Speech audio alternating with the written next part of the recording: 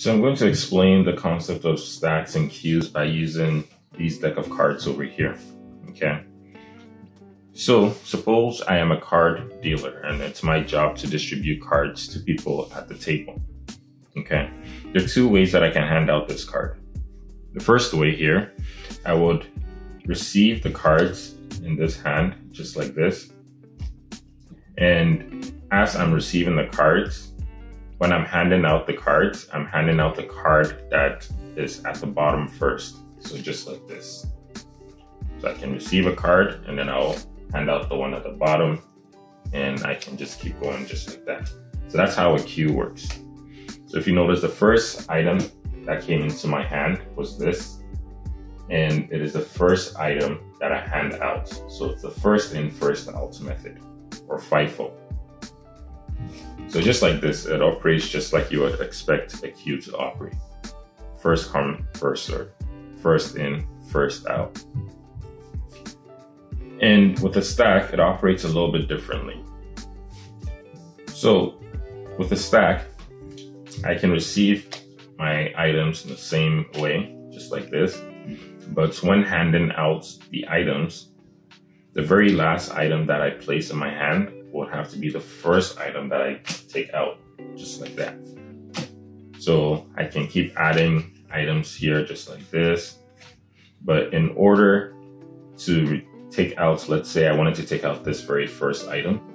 In order to take that out, I'll have to remove everything on top of it first before I can access that. And that's basically how a stack works.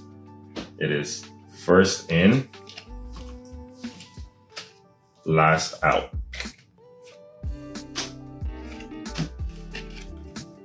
Just like that.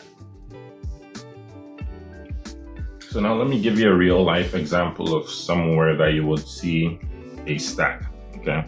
So something like navigating your web browser, or even your undo or redo actions on any document that you open uses a stack. So let's say I open a document right now. I perform an action, I put on the stack. I perform another action, I put on the stack. And when I undo that action, I'm just basically popping it off the stack. And when I redo that action, I'm basically bringing it back onto the stack, just like that. And same with a browser. As you visit more pages, it's added onto a stack. When you hit the back button, you can just keep going back to the page that you want.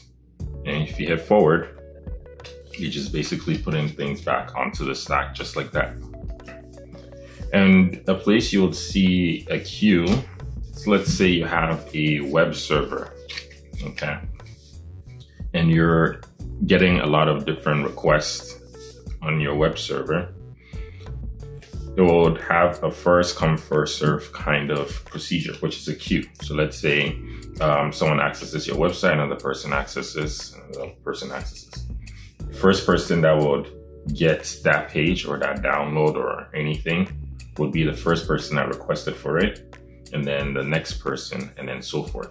So these are two basic examples of where stacks and queues are used in programming.